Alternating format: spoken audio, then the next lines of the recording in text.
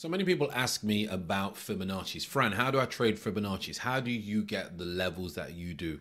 It's the golden pocket, I always say. And then they say, but the golden pocket is different on many other traders' strategy. So today's video, I'm just going to show you how I get my Fibonacci's up, where I pull them from, and then watch price bounce from those areas. Hi, my name is Francis Green and welcome to this channel where we cover news and obviously our trading strategy. If you are new, make sure you hit the like and get value, hit that subscribe, and let's dive straight into it. So over here on the daily time frame, you can see that we have the daily up on here. I'm going to go over here and take the second one down on trading view, and you can see I've got nothing else marked on my chart, no levels, because I don't want to confuse you. Just want to show you the Fibonacci golden pocket. Now this is my settings.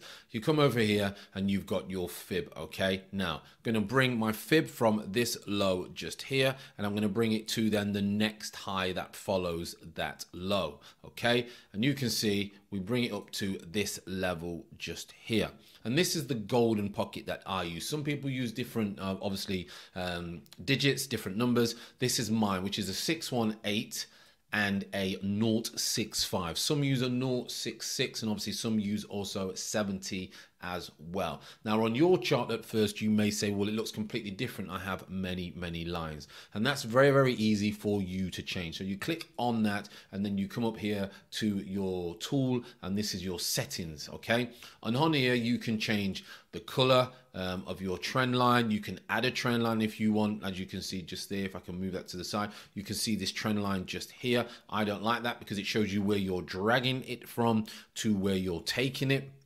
And you can do different levels, etc. You could put a 0.5 on there. You could put your 786 on there, 3618, whatever levels that you want, especially if you're going to do extended fibs. But for this one, it's just to show you the golden pocket and what actually happens a lot of the time when we get to those levels. So as I said, I took it from this bottom.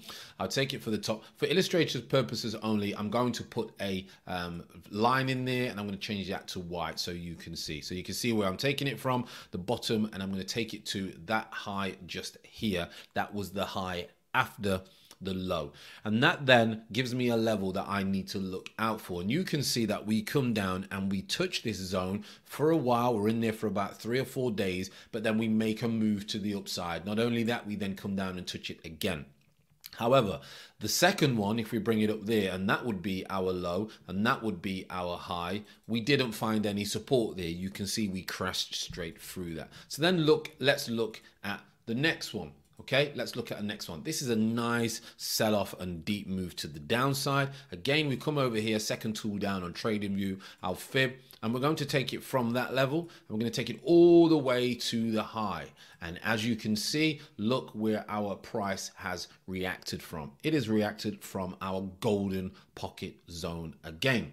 If we are then to go and move to the upside, and let's do the next move. So we go from there, and then we go all the way up to this one, and we didn't have a retracement to that golden pocket at all. And this is on the daily time frame, and you can use this on any time frame. The lower the time frame, of course, the weaker it can be. So that's when you're on a move to the upside.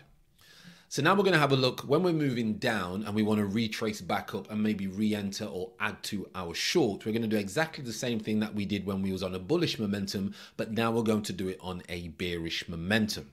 So again, this is in the same price action. This is a price action that we're in at the moment, going back over from June the 17th, where we got this low, all the way to the present day of this video. Now, I've shown you on our bullish movement to the upside using our Fibonacci golden pocket on a macro, on a daily, and now I'm going to show you when we start to come back down, so you can add to your trades when you're coming back down. So if we take it from the high, and then we add our first low was just here. Now, if you can see, we've still not retraced back up to this golden pocket on a macro daily. So then we bring it down to this high here, and if you can, this low here, this low just here, which was the low. So we brought it down from the top, we didn't have nothing. Then we brought it down to the macro low at the bottom. You can see here from the top to the macro low. So when we get down here, we are waiting for levels to see where we could add to a short. This is on the daily time frame, so we would be in a long from down here on a lower time frame.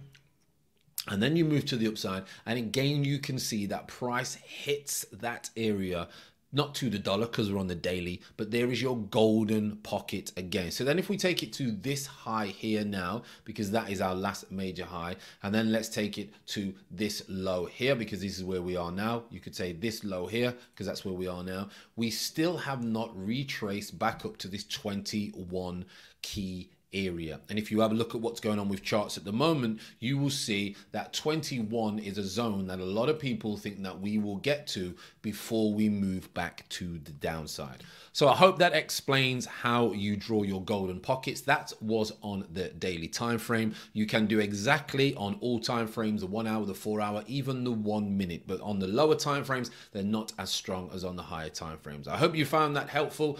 Hope you use your Fibonacci's in the right way. Many people use them in different ways. If you found value, make sure you hit the like and the subscribe, and I will see you on the next video.